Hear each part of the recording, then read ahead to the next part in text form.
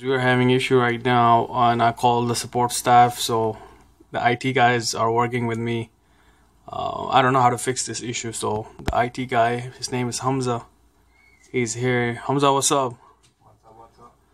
How are you, Hamza? What are you fixing? Yeah, already nothing, man. Are you fixing something? I'm just playing around. But I think you're fixing something. You're on a computer. Hamza, so what kind of call are you doing right now? Basically, upgrading somebody's notebook to Windows 10. Windows 10, and so how did you start it? Like the person contacted you, and then you are basically remoting in right now? Yes, I'm connected to their laptop remotely right now. I'm just gonna go. What software are you using? We basically mostly use GoToAssist. Okay. Or I mean, if it's on personal level, you can also use TeamViewer. I like TeamViewer. That's pretty good also.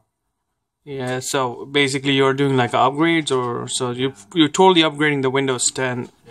Have you had any issues so far? No, sometimes some users try to do it themselves and they come up with their files are missing or something. Hmm. I've noticed like if you don't have all the latest updates installed and you just move to Windows 10, Mm-hmm. so you're having that issue like all of your files don't transfer. So in that case, what do? Do you back up first? Yeah, just revert back to Windows 7, do all the updates, make sure everything is up to date, and then do the Windows 10 install again. Okay, but in terms of personal files, do you do a backup on that or what? Nah, because they have actually most of them syncing with their SugarSync account. Oh, okay, so they already have something that's so synced. they Okay, backup for their important files. okay, that's good. So how many calls do you think you work on per week? I would say how many calls, and do It depends. Sometimes it's a busy week, you get 5, 6, 7 calls. Some weeks you only get 1 or 2 calls. and do you do this more like off hours, right? Yeah. Do you like this work? Like, is it? What would you say? Well, how would you rate it? You're stressed. Like, okay, No, as a person who is starting new, like he loves IT and. I mean, it's extra money, but obviously then you're busy in the evenings too. Sometimes then you gotta work in the evenings too. You can't go out and Oh, so it's that kind of stress. So, yeah, I mean, I guess this is normal in any IT job, but I guess once you have a good hold on things, I guess it's much easier then. True. So do you in terms of 1 to 10, like what would you rate this job that you're doing right now? Is it hard, like in terms of hard, or is it hard to learn? Like for a new person who's getting into IT right now and he's thinking I'm going to be supporting laptops and things like that, working with users. Like that's easy. Like you know what you're doing. It's already you know what you're supposed to do. But sometimes you get issues. Okay, they kind of open this file. Then you gotta log in with them right away and see what's going on. So if you don't know, you might feel a little pressure because they're watching what you're doing. Yeah, that's kind of hard part when a person watch you and you have to like. They're watching, what is it? Where is he clicking? What a dumb person! Why is he doing that? Why does it work like that? Have you ever been across a person knows better than you in certain things? Like, okay, why is he? I mean, it happens because sometimes we get some problem with Microsoft, so we call them and they're giving us support, and then that guy's going there and there. I'm like, dude, you don't even need to go there. Go here, do this. Then he does this, it doesn't work. Then he finally comes back with that thing and does that. Yeah. So, how did you start it in IT? Basically, like, what do you consider yourself right now? Are you like really good in a technical side? I also consider myself beginner level because I don't have too much exposure to too much problems yet. Okay, so it's more like like desktop level. Yeah. And stuff like that. How many calls do you work on each day? Like, how many calls do you get?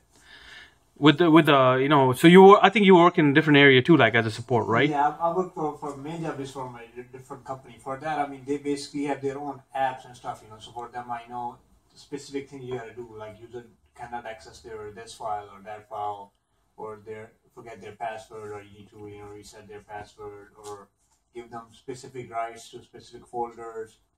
So it's more about application over there. It's kind of like the same. So you're working in one place, you're working support IT for application, and the second place this right now is working as a support in which I would call more of a IT support, like help desk. Yeah. So you're doing that. So overall per day, how many calls do you work on? Average, I would say average, like, per day. How many calls do you guys work on? I mean, me, well, anywhere from I guess about 20, 25 tickets. Wow, 25 tickets, guys. You guys are listening to me? 25 tickets. But sometimes they're easy ones. You just gotta reset the password, so it doesn't take that long. Yeah, and how many people do you have for that 25 tickets? No, for that's for me usually. Oh, so that's just for you. Oh my God. Okay. Yeah. So man. I'm just telling you how many tickets I get. That's my part. Wow. So that's a lot of tickets. I mean. Sometimes you gotta look up their exam. Look at this technician or this person took an exam, and you cannot look at his profile. Then you gotta track the exam by the code. Okay, where did that exam go? Well, what would you tell a person? This is the ending. So what would you tell a person who's starting your type of job? Like, what would you suggest them? I would say, like, if you're a person who cannot take sit rest, start with the lower level. Then you learn your thing and you don't have too much pressure. Then once you learn your stuff, then you can move up. Then when you say lower level, what do you mean by that? I mean, basic, like from the basic help desk support, like lower level. Don't be like a senior or Oh, like just so okay. So don't put stuff in your resume, so you will get like a like a little technical job. So that will just kill you because you wouldn't know. Yeah, I mean it's like you got do that stuff. And yeah. I mean I actually personally experienced people like who have. And if you're young, if you can start with the internship, that would be the best option.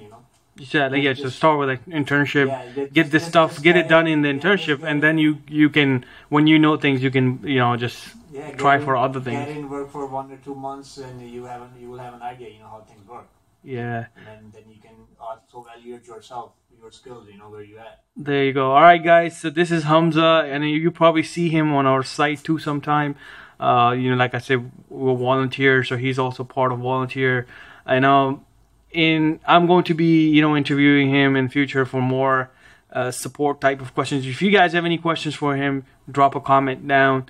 Again, I'm gonna let him do his work. As you guys can see, he's pretty happy and doing his work. He's gonna make a lot of money in future. All right.